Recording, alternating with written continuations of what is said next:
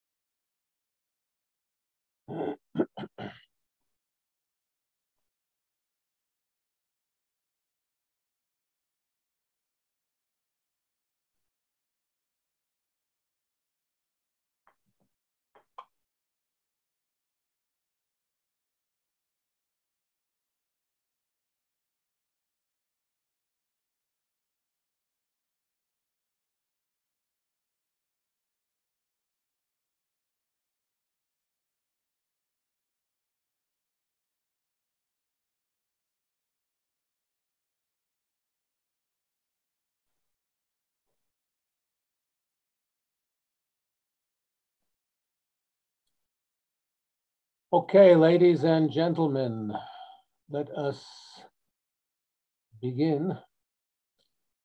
And right. L'chaim. So we apologies for Monday night. Thanks to load shedding, there was havoc, both for me and for many of you. So they said load shedding would finish on Wednesday morning, so we thought Thursday night was safe. Now there's more load shedding. So I hope, I know some people were struggling because they had load shedding as well tonight. Hopefully they can get on, maybe on their phones if they have Zoom on their phones, but either way, the show goes on and we'll please God, we'll post it, the recording for those who couldn't make it live. And we are about to conclude this very exciting and important series on the Rambam's 13 Principles of Faith, the Code of Jewish Belief, and Jewish philosophy and theology, what a Jew must believe in order to be considered a believing Jew. And we've gone through 11 of the 13 principles, and tonight we will conclude with some of the more exciting ones. Mashiach and the revival of the dead, the final chapter. So let's begin with looking at the text. Again, if you should happen to have handy an Art Scroll Siddur, it's optional, but you may want to look at the text of the Ani Mamin on page 180, not written by the Rambam, but taken from the Rambam's 13 principles and put into short, brief statements.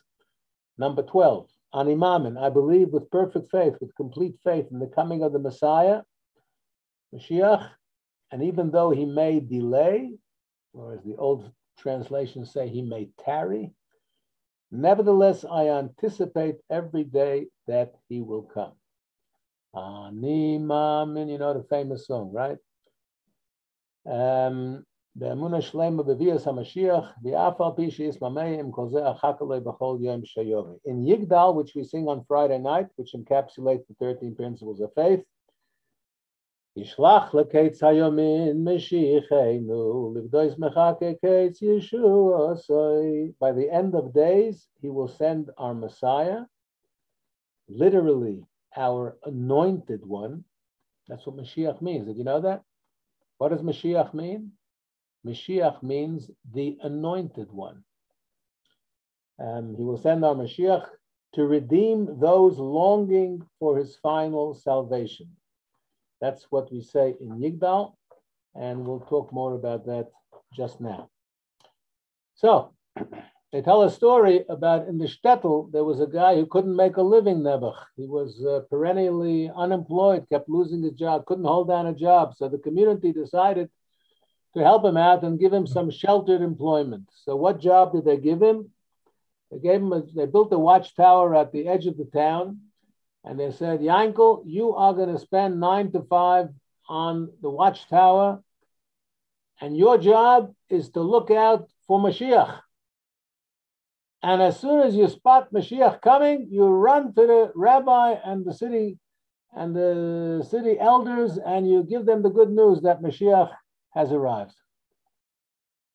After a couple of weeks, his friend says, "No, how's the new job going?"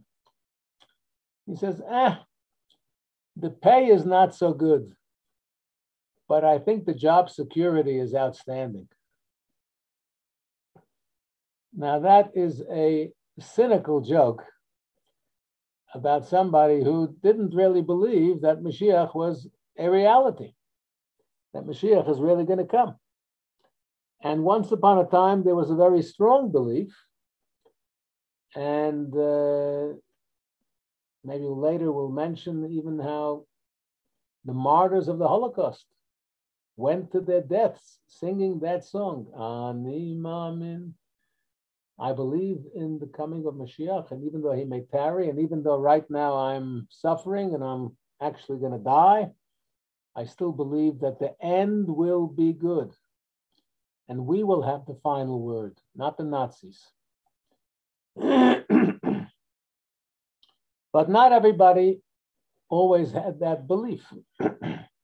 I once heard about a professor in the Hebrew University who taught his students that Mashiach is a concept.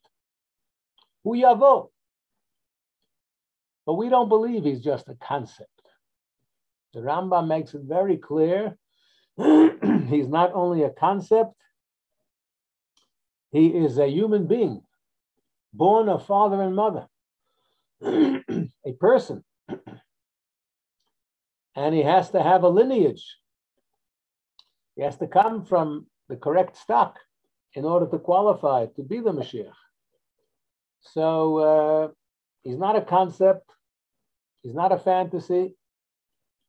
He is a dream. We've dreamt about Mashiach for millennia.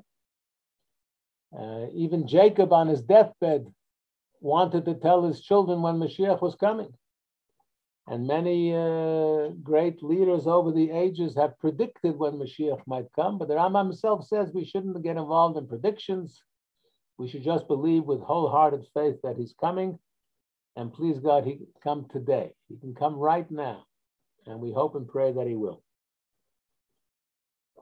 Because when he comes, not only will the world come to its final destiny and achieve its ultimate purpose of creation, not only will he rebuild the Beit HaMikdash, the Holy Temple in Jerusalem, which we'll talk about later, but there'll be an end to human suffering.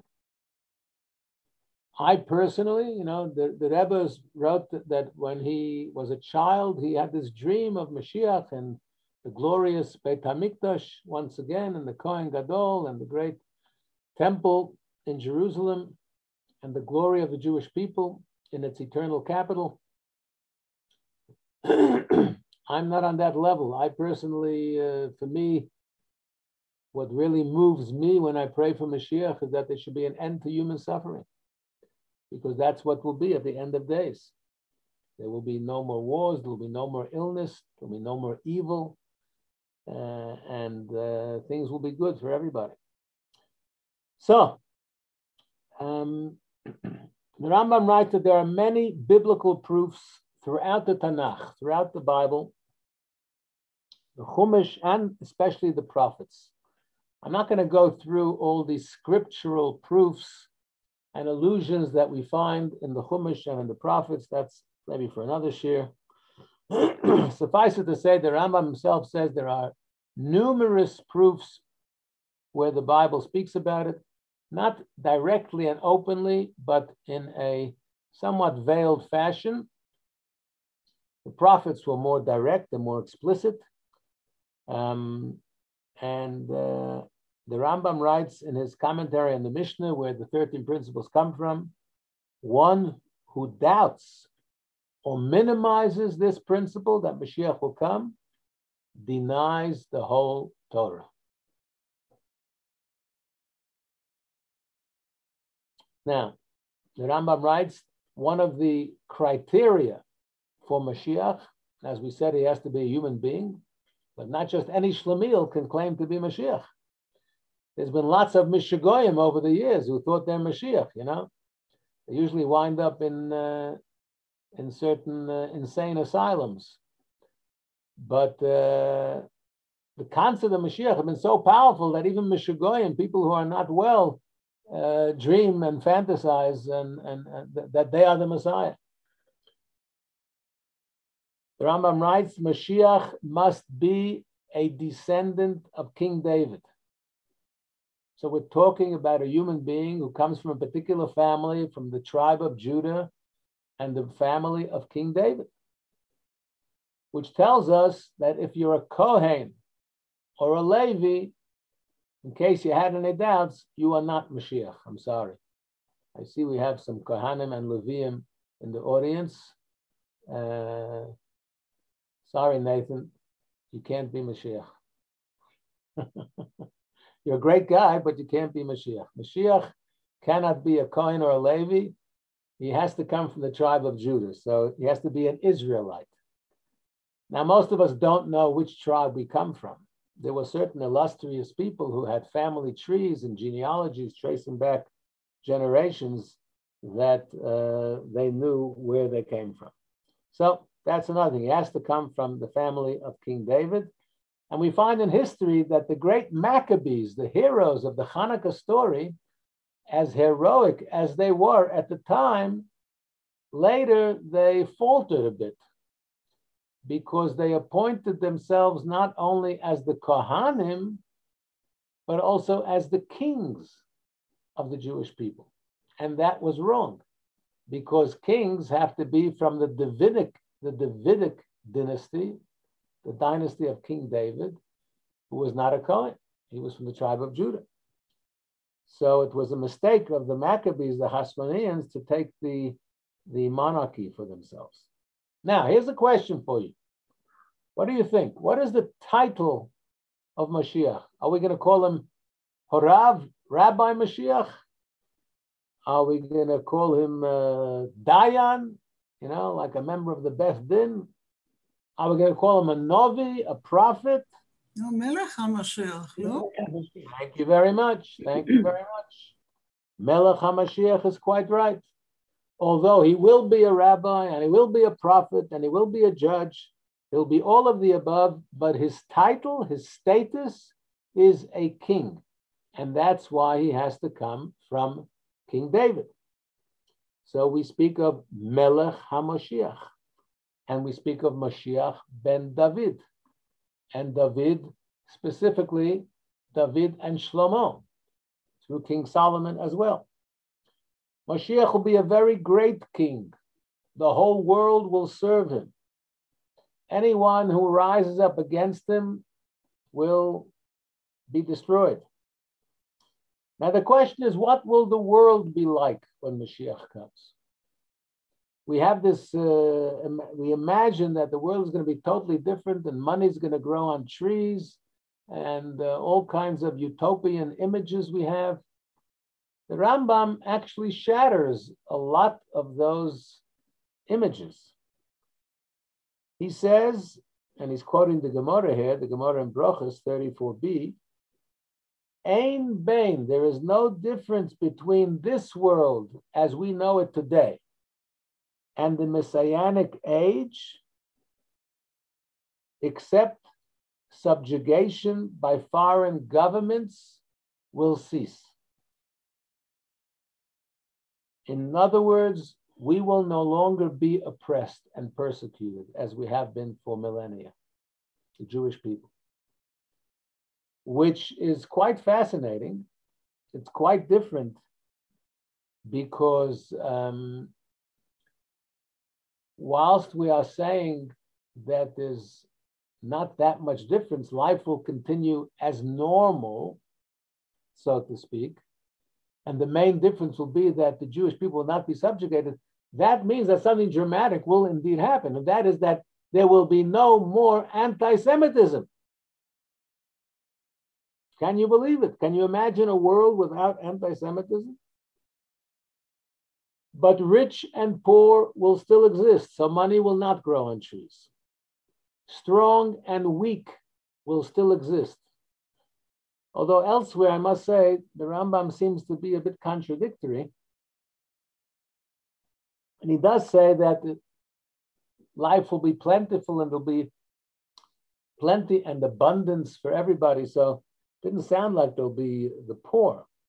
But here he also says that rich and poor, strong and weak will exist. Now let me quote to you directly from the Rambam.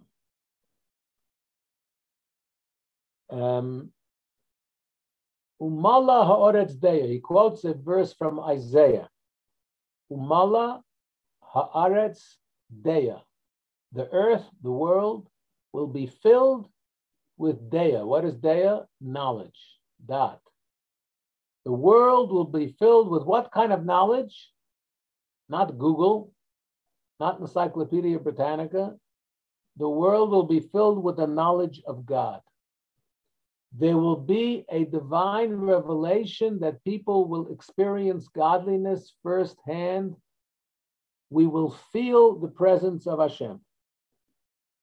The prophet Isaiah says further, a famous verse that is on the wall outside the United Nations in New York. Lo yiso goy el goy cherev, lo yilmedu oid milchama. Nation shall not rise up against nation. There will be war no more. How's that? So life will be quite different on the one hand, but on the other hand, life will continue as we know it. It's not going to be like some kind of, not going to be Martians in outer space, and it's not going to be daily miracles necessarily. Life will continue a sort of natural life. Further quotation from the Rambam directly. We do not hope for the Messianic age in order to be able to gain great wealth, nor to be able to indulge in wine and horses, as many confused people imagine. You know, people think utopia, oh, wine, women, and song. You know, I'll lay on a white sand beach, and 6 damsels in various states of dress or undress will feed me grapes. You know, that's some people's idea of paradise. That's not what paradise is about, and it's certainly not what Mashiach is about. It's not what Olam Haba is about. I'm sorry to disappoint you. It'll be much better than that. Those are all temporal, physical, momentary pleasures. We're talking about eternal pleasures. So we won't be looking for wine and horses as confused people imagine, says the Rambam. Rather, our saints and sages have longed for the Messianic age all throughout the centuries because it will be highlighted by righteousness, goodness, and wisdom. Moshiach will be a righteous and honest king, outstanding in wisdom, and very close to God. He'll be a godly person. And through this, we be worthy of the world to come, the ultimate purpose of creation. So Mashiach is a stage in the final redemption. We'll soon come later on this evening to the 13th principle of faith, which is the revival of the dead, and the ultimate Olam Haba, as we'll discuss just now, shortly. So Mashiach is an important, dramatic stage in Olam Haba, in the ultimate world to come. In the Laws of Kings, Hilchos Melachim, at the very end of the Rambam's magnum opus, the Mishnah Torah, he writes as follows. Mashiach will be a king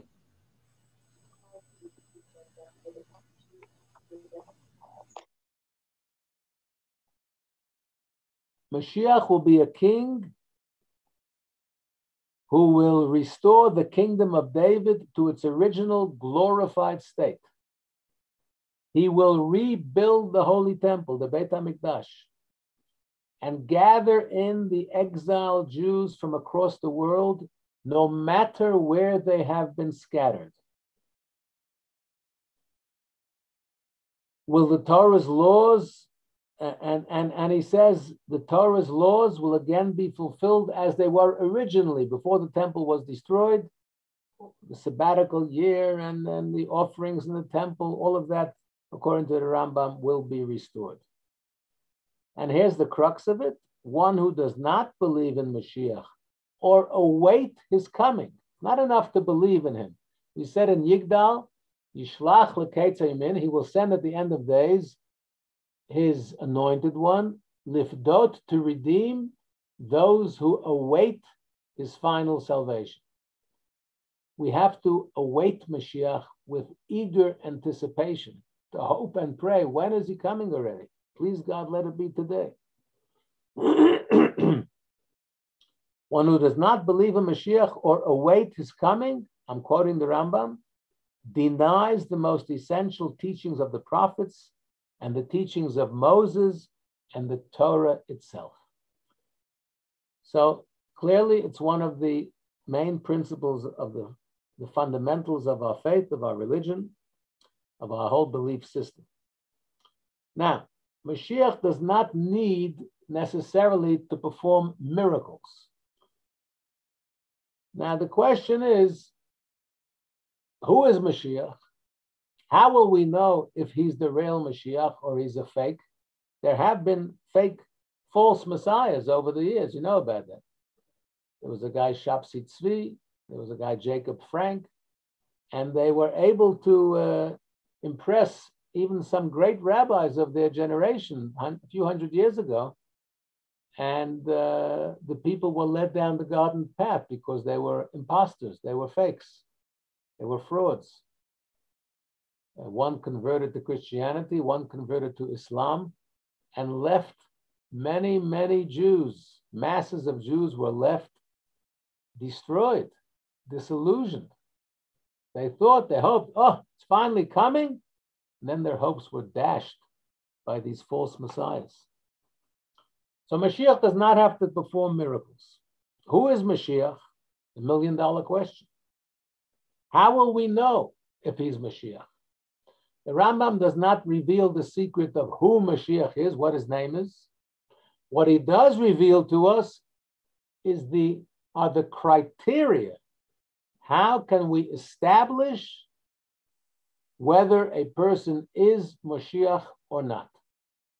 And this became the halacha because very few other codifiers dealt with this subject other than the Rambam.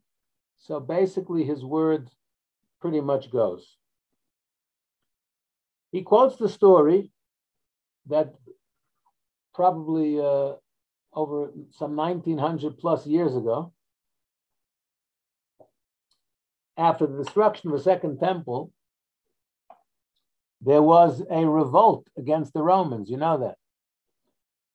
Bar Kokhba was the great, heroic, courageous, valiant warrior of the Jewish people at the time who mounted a rebellion against the much bigger, larger, more powerful Roman army. And Bar Kokhba and his brave warriors had many successes.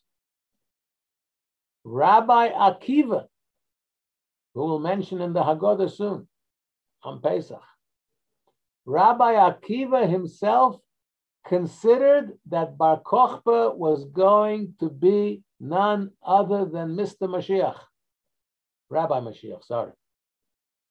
Melech HaMashiach. Rabbi Akiva carried the bags of Bar Kochba. So convinced was he that he's the man.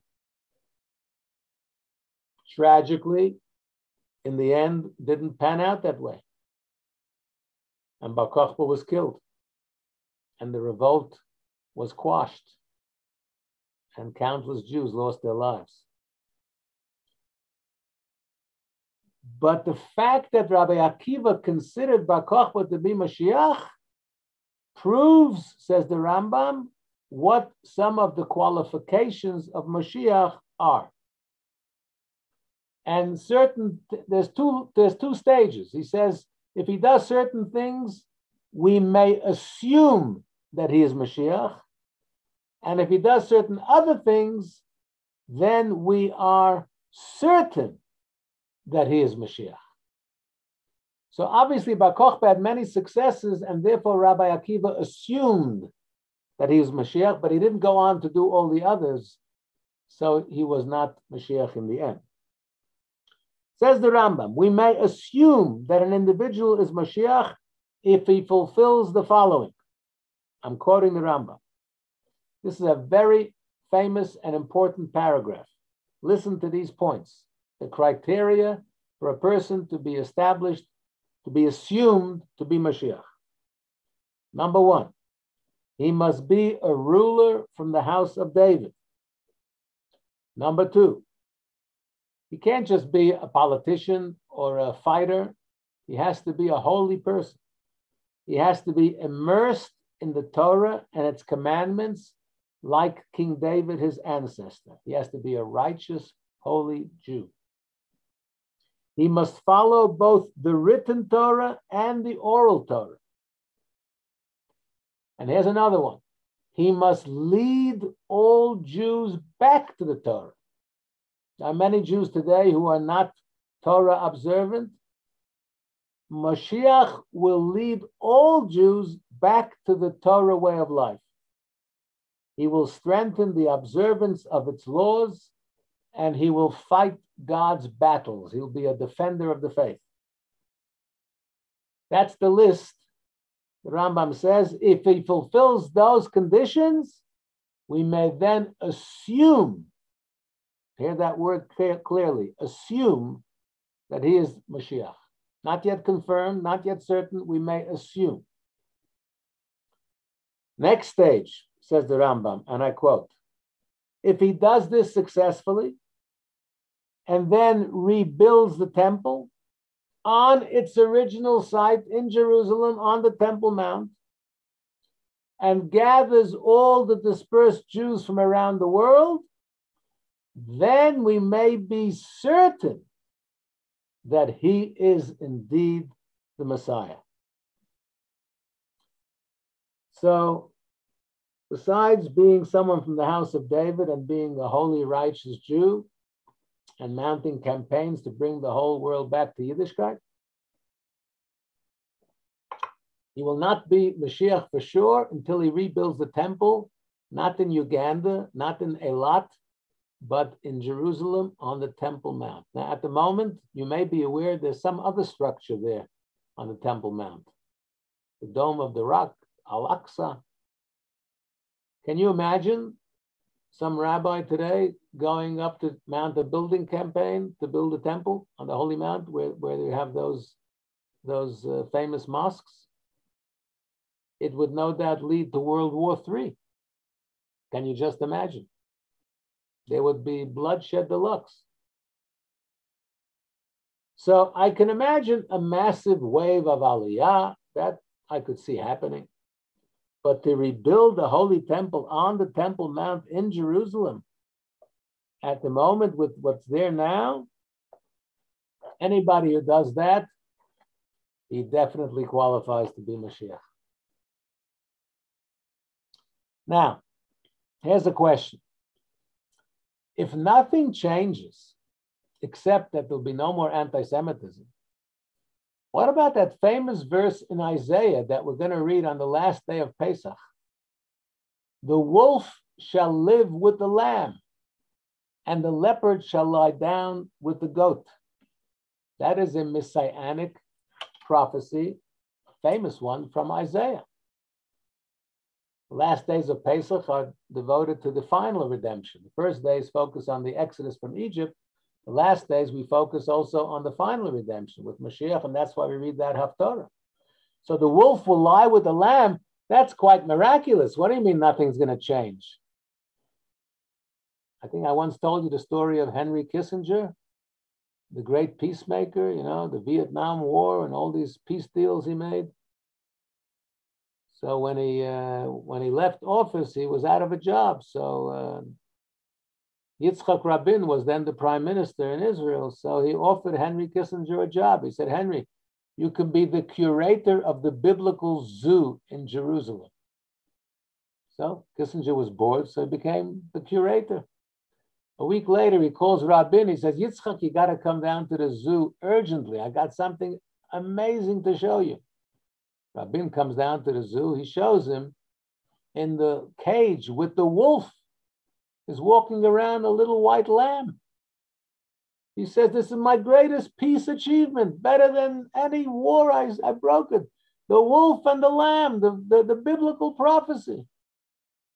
Rabin says, Henry, this is unbelievable. How do you do it? What's your secret?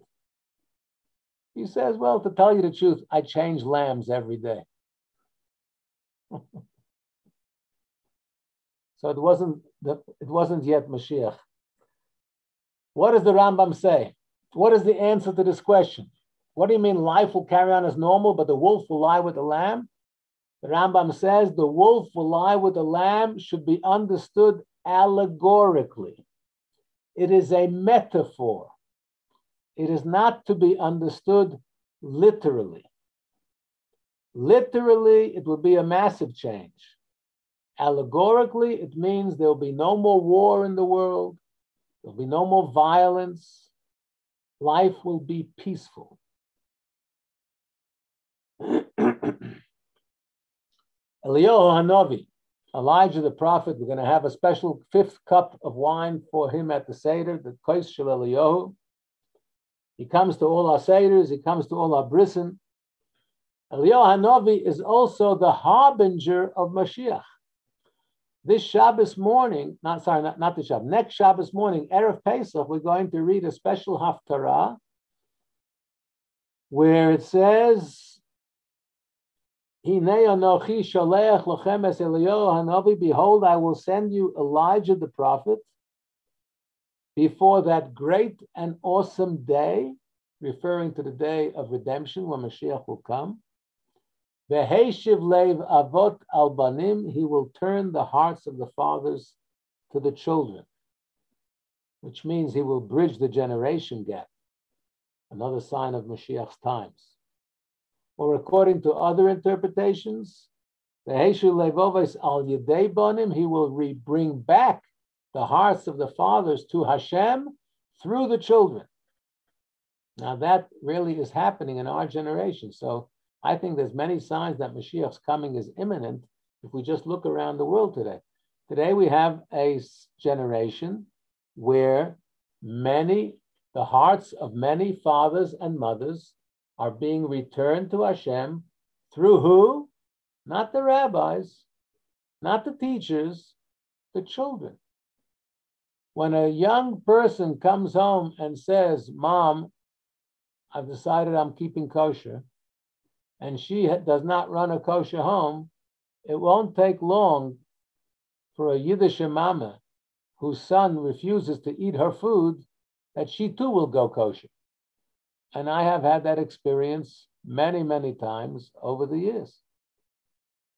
We see the children in many ways. So many young people have embraced Yiddishkeit today, and they're bringing their parents back as well. That's one of the things that will happen in the time of Eliyahu Hanavi, who is the harbinger of Mashiach. So please God, we're going to see Eliyahu Hanavi very shortly, and immediately thereafter, we will see Mashiach. Excuse me. Now, I want to tell you a cute story that's in my family. I had an uncle my uncle Sholem of blessed memory. Rabbi Sholem Gordon was a very respected Rav in Newark, New Jersey, later in Maplewood, New Jersey. And he was born in the Haim in Belarus, same shtetl as Rabbi Aloy.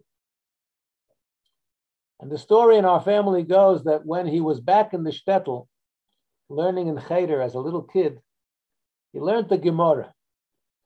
There's a Gemara that speaks about that there are certain cases when there's an argument between two Jews, who gets the money or how much, or who does this belong to, this object or this money, and they come to the Beth Din and they cannot come to an understanding or to a settlement.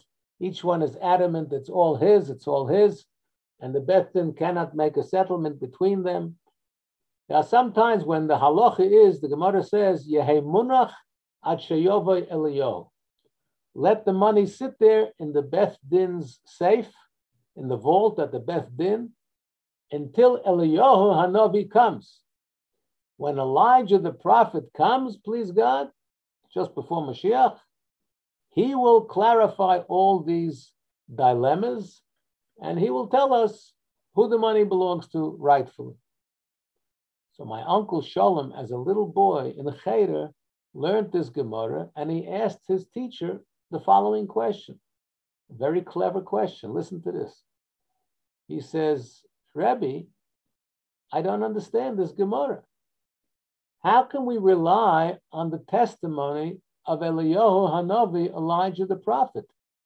He is only one person, what we call an Eid Echad in the Gemara, a single witness. He's a great guy, an amazing prophet, but he's only one witness. The Torah says, Al Pishnayim Eidim Yokum Dover. The halacha is decided by two witnesses. As great as Eliyahu Hanavi, the prophet Elijah, may be, he's still only one witness. So how can we go with his ruling? We need another witness. And the wise teacher answered him as follows. He says, you don't understand, you don't get it, my boy. It's not that Eliyahu Hanavi will reveal the secret of whose money it is. When Eliyahu Hanavi will come, it'll be a time of great revelation of godliness in the world. There'll be no more wars, no more evil, no more lying, no more jealousy. People will get along. You know what will happen when Eliyahu Hanavi will come? The Ganef himself will own up and say, it's not mine, it's the other guy's. Because we will all become convinced of the godly way because of the godly revelation at that time. It's a cute story, but it's, I think, very illuminating as well. Now, the Rambam wrote, our sages and prophets did not long for Mashiach so that we should eat, drink, and be merry, but that we should be free to immerse ourselves in Torah and its wisdom. And at that time, there will be no more war, no famine, no drought, no jealousy or competition. There'll be prosperity and plenty. And the main occupation of people will be to know Hashem, to study his Torah. As it is written in Isaiah, the prophet, the earth shall be filled with the knowledge of God. As the water covers the seabed, so too will God's presence cover the world. Okay, now we have something that some people may consider controversial. Why don't Jews believe that Jesus was the Messiah, as our Christian brethren do? So the simple answer is because Mashiach is meant to be the messenger of peace, the person who will finally bring peace to the world. As we said, it'll be an end to war and violence. 2,000 years ago, there was not an end to war and violence, and war and violence has continued tragically unabated for the last 2,000 years. So therefore, we have a problem. The Christians answer, they say, well, there'll be a second coming, and then there'll be peace on earth. Okay, that's their opinion, but we don't go along with it. However, the Rambam Maimonides does say something very flattering about Christianity. I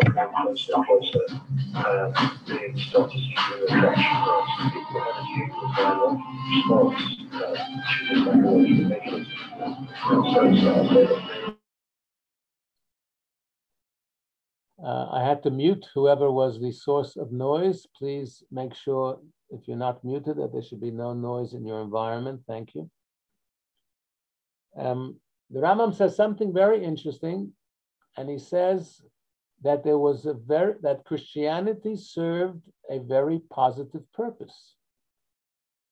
We may not go along with the theology of other faiths, but he acknowledges that there was a very positive purpose to Christianity, namely that they prepared the world for Mashiach. Christian missionaries have come to Africa, to Tahiti, to remote islands in the South Pacific, to spread the word. The whole world knows the concept of the Messiah today, largely thanks to Christianity. So when the real Messiah arrives, Mashiach ben David, the world will accept him much more readily and easily, because the idea is today very pervasive throughout the world. That's quite an interesting take, I thought. Maybe you can think of some signs in our own times, in our own day today, signs of the Messianic age approaching. Some have said the fall of communism. Some have said that despite COVID this year, generally speaking, the world is generally a better place than it used to be.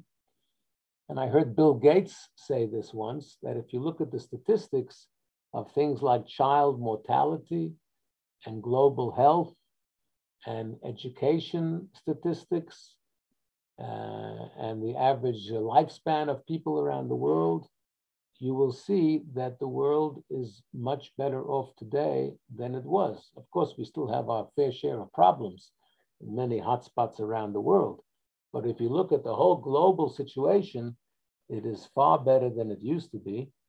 And we could even say that COVID, many people have speculated that COVID itself is a sign that God's running the world. And somehow, in some way, it may very well be a preparation for Mashiach.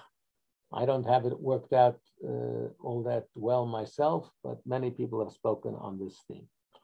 So Mashiach and the final redemption are basic to Jewish belief, to the point that if you just take a look at our Siddur, at our prayers, just look in the Shmoyne Esrei, in the silent Amidah, we have at least 7 of the 18, 19 blessings in the Shmoyne Esrei, the Amidah, deal with the Messianic age. Who may be goe livnei b'neim. There will come a redeemer for the descendants of the patriarchs.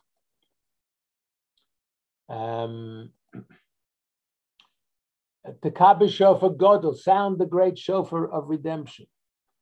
Hashiva shofteinu kvarishene, bring back our judges like in days of old. Shalayim ircha, return us to Jerusalem, your city. As Tzemach David Avdecha, the descendant of King David, your servant, let him flourish once again, Mashiach.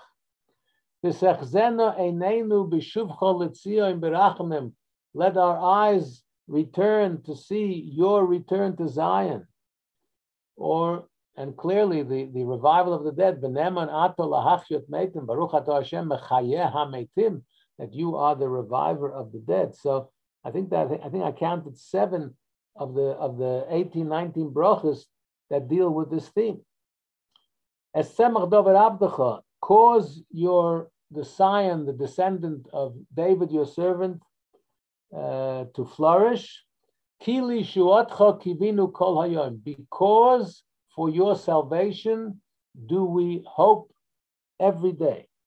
The Radak, Rabbi David Kimchi, a medieval French sage, says, send us the descendant of David, Mashiach ben David, ki lishuascha, because we have hoped and awaited your salvation every day. Says the Radak, if we will anxiously await Mashiach, then God will respond. The Gemara says an amazing thing. The Gemara says that they found out what questions we're going to ask when we get to the pearly gates after 120. The first question is, did you deal in business with integrity? Not where you're from. The second question is, did you fix times for Torah study, like you're coming tonight? And hopefully you fixed it for 6 weeks. Well done. And another question in the short list of questions at the pearly gates will be, Tzipita le-Yeshua? Did you look forward for salvation? So that's one of the big questions we're going to be asked. Were you hoping and praying for Mashiach? Now, Isaiah chapter 6, verse 22 says, Be'itoy achishena. In its time, I will hasten it, the coming of Mashiach. Now that sounds contradictory. In its time, I will hasten it. Either Mashiach is coming in its time, in his time, or he's going to be hastened and come before his time. The Gemara asked that question, and the Gemara answers, if the Jewish people are meritorious, if we behave properly, we will merit that Mashiach's coming will be hastened. He'll come sooner. If not, he'll come in his good time. So the last time that Mashiach can possibly come is the Hebrew year 6000, because we believe that the world as we know it will be 6 millennia, and then we have the 7th millennium, which is like a millennium of the Sabbath, Olam Haba. So we are now in 5781. So the bad news is there's only 219 years to go to Mashiach max. The good news is we hope that we are meritorious and we've done a lot of good stuff over the years. And we may be like midgets on giants' shoulders, but the collective achievements of the Jewish people throughout the generations will, please God, bring us Mashiach much sooner than having to wait 219 years, God forbid. And we hope and pray that he will come today. Rambam says, Yisrael oisen tshuva umiyad hein negolen. If Jews will do tshuva, we will be redeemed immediately. Many great sages were great believers in Mashiach. The Chofetz Chaim, they tell the story of the Chofetz Chaim, who was one of the greatest rabbis of pre-war Europe. They say that he kept a small suitcase packed at his bedside, ready to go as soon as Mashiach arrives. He eagerly anticipated and hoped and was ready and believed fervently that Mashiach was indeed coming. He was all packed and ready to go. Now, as you know, in our own time, my saintly teacher, Blessed Memory, the Rebbe, popularized Mashiach perhaps like no one else over the years. And people were not so into Mashiach 50 years ago. And the Rebbe really popularized it. He spoke a lot about Mashiach. He launched the Mashiach campaign. He had children singing, we want Mashiach now, we want Mashiach now. And he even spoke about it. He gave a whole talk about that. He says, what does it mean we want? He said, we all have to want Mashiach now, not just children, the adults. And the Rebbe spoke, although English was not his first language, Yiddish, then Russian, he spoke many languages, but he also spoke English. And he understood these languages very well. Listen to what the Rebbe said about the word want. If you look up the dictionary, the word want doesn't just mean desire. The word want means I feel a need. There's a want, there's a craving, there's a gap, there's a void in my life. I'm wanting, I'm missing something. We want Mashiach now isn't just a slogan for kids to sing. It means that we have a need for Mashiach. We have a lack in our life, a void in our life, and therefore we want Mashiach now to fill that void and to bring an end to human suffering, to bring an end to war and violence, to bring an end to pandemics, and to usher in an age of peace on earth. And so from the Rebbe it went that Jewish singers started singing about Mashiach, and then rabbis end off every drosha with, please God, Mashiach should come, B'mheira v'yameinu, Baruch ben David, Mashiach, Mashiach, Mashiach, they sing it at every wedding. Just one Shabbos and we'll all be free. The Gemara says if Jews would keep 2 Shabbos properly, Mashiach will come. But there's a Talmud Yerushalmi, the Jerusalem Talmud says, even if we keep 1 Shabbos, just 1 Shabbos, and we'll all be free. And Shweki sang Shechiyana with Mashiach, and many singers. There's a million songs about Mashiach today. So once upon a time, Mashiach might have been far-fetched, where the guy said he has good job security because he's on the watchtower waiting for Mashiach. His job is safe. And we might say, come on, you want to tell me one old rabbi is going to come and transform the whole world? Be realistic. How's this going to happen? Dafka today, it is more believable and more possible and more realistic than I think at any time in human history that yes, a Jew called Mashiach could come and transform the whole world. Today, we live in an age of instant global communication. One individual can become a global superhero in a minute. Mashiach is infinitely more believable today than ever before in history. Rebbe Rashab, who's passed away 101 years ago this month, said when Mashiach comes, it'll be in the Gazette, in the newspapers. I say today it'll be on WhatsApp, it'll be on social media, on Facebook, on Twitter, on Instagram, it'll be all over. Okay. The Rebbe said that Mashiach's coming is imminent. We hope, we pray, we anticipate that it should be ASAP immediately.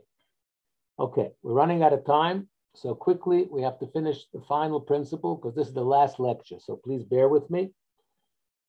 Principle number 13, it's going to go much quicker than principle number 12.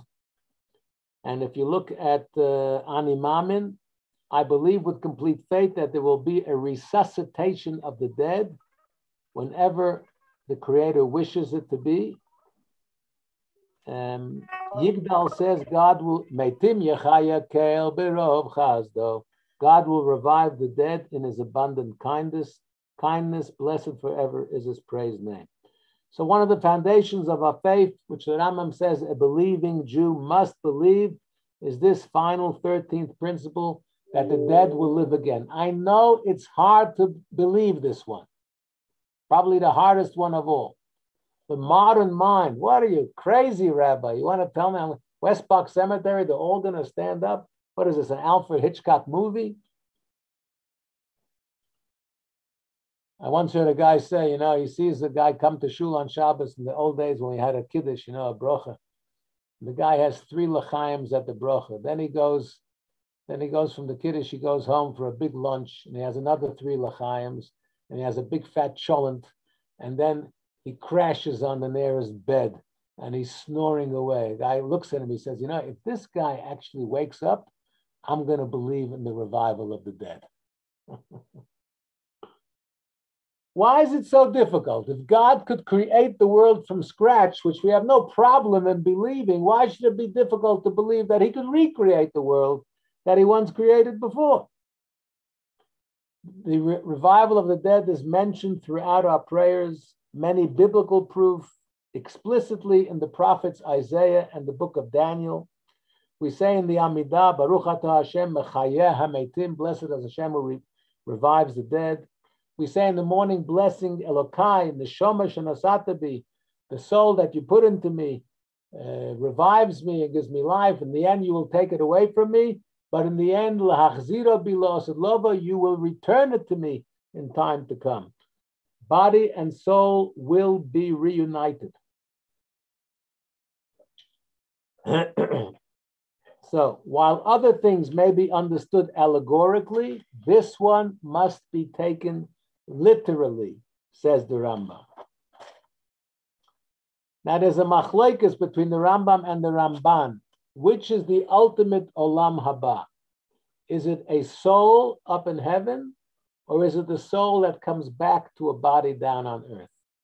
The Rambam says it's a spiritual. The Ramban Nachmanides says it's physical is the ultimate. And the mystics, Kabbalah, seem to side with the Ramban actually on this one.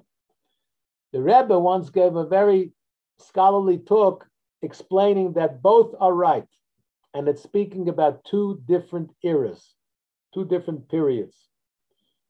But Olam Haba generally means that the whole world will finally come to its ideal state. The entire purpose for which God created the world will then be fulfilled. We will then have a perfect world, not a dishonest, hypocritical, corrupt, violent world. A perfect world, godliness revealed. You won't need social media. The whole world will feel that God's presence is with us, that things have changed.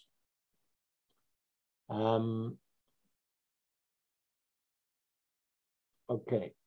I'm going to touch on one quick thing. It really needs a whole lecture, but I know people are always asking this question, and that is reincarnation. The mystic Kabbalah speaks about reincarnation in time to come. That now reincarnation means that the same soul was in different bodies in different generations. The Gemara says Pinchas and Eliyahu had the same neshama, for example. And most souls today have been here before. But that means that same soul has inhabited different bodies throughout history. So when Mashiach comes and the revival of the dead follows, some say it'll be 40 years later, we're not sure, which body will get the soul? There's one soul for 5 bodies. Who's going to get the soul?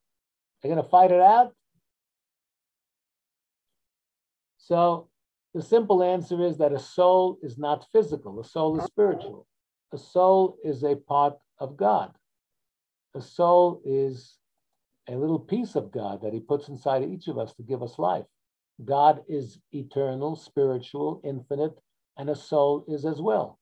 Just as the rays of the sun can illuminate millions of windows and millions of bedrooms every morning throughout the world, it's one sun, so too the one soul can actually give life to many bodies. Now we have different names for the soul: nefesh, ruach, neshama. And the Kabbalah speaks about 2 others that you probably haven't heard of, chaya and yechida. So at least 5 names for the souls. For sure, 5 souls can be vivified by one body on different levels. When I was doing the Jewish Sound radio program for over 20 years, once upon a time, I'm almost finished, guys. Bear with me. I saw at the SABC, I saw a 24-track tape recorder, which they used to do to record symphony orchestras. And one track was the brass section. One track was the string section, the violins. One track was the piano. One track was the percussion. One track was the vocalists. And then they mixed it all together, 24-track machine. A piece of tape, one piece of physical tape had 24 tracks. You turned the switch, you heard the trumpets. You turned the switch again, you heard the violins. Turn the switch again, you heard the Pavarotti, whoever. A piece of physical tape has 24 tracks. You want to tell me a spiritual soul can't have 24 tracks? So that's not really a problem. I'm going to conclude by, we're almost in Pesach, and we say L'shana haba b'Yerushalayim. When you say at the Seder at the end, L'shana haba b'Yerushalayim, next year in Jerusalem, it does not mean we have to wait a whole year until Mashiach comes and we go to Jerusalem. Mashiach can come immediately, so that next year, when we will recite the Seder, we will be in Jerusalem. And don't worry, your big homes and swimming pools in South Africa or California or wherever you're living, you're not going to have to crowd into a little tiny flat in Mea She'orim when Mashiach comes. Don't worry. Have no fear. Life will be good for us when Mashiach comes. We will not lose any creature comforts. So please God, you can pray for Mashiach. You must anticipate and hope for Mashiach any minute. And please God, together, our collective wanting Mashiach to come now and praying for his coming and believing in his coming and anticipating his imminent coming will indeed be a catalyst to help bring Mashiach now and the revival of the dead, where families will be reunited with our loved ones and we will live happily ever after. I thank you for joining us in this series, and God bless you all. You can unmute yourselves. You may ask questions. You may comment. Feel free. Rabbi, thank you very much. Thank you, Rabbi. Rabbi, thank you. Thank you. Thank you, Rabbi. Thank you, Rabbi. Rabbi, Thank you, Rabbi. I've been asked could I ask a question, please, Rabbi? Yes, 1 second, Dave. I've been asked to give a bibliography. So let me give you a quick bibliography of some of the books I've used.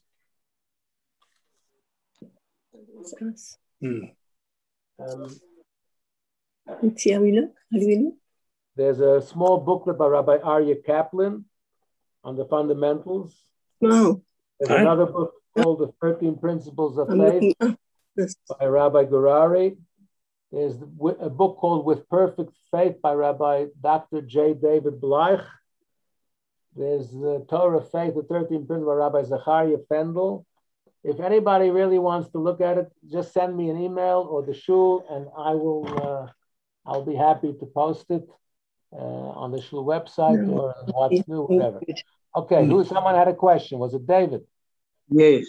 Rabbi, what about the subject of Gog and Magog and big destruction, big disasters and things like that? Okay, that's Armageddon, they call it. That's a very good question. Gog and Magog were two nations who would have a big war before Mashiach comes. And there's many different interpretations. Nobody's 100% exactly certain, but many great rabbis have speculated that we could have been through that already. We don't have to have any more wars for Mashiach to come. World War II, where so many dozens of millions of people lost their lives and so many countries were involved, it was a world war, would certainly qualify in their view as Gog and Magog and Armageddon. We don't need another Armageddon of anything to blow us to pieces. And the big destruction and disasters and volcanic eruptions and things like that before we've had more than enough natural disasters, volcanoes and tsunamis and earthquakes and whatnot. We've had all of that. We don't have to look forward to any more disasters. Mashiach can come tomorrow. We've had enough disasters throughout history. Someone's asking a question on the chat line: why are Jews not coming en masse to Israel? Well, I actually think more Jews are coming to Israel now than ever before, especially from South Africa, and also France and other places. But this will be one of the functions of Mashiach.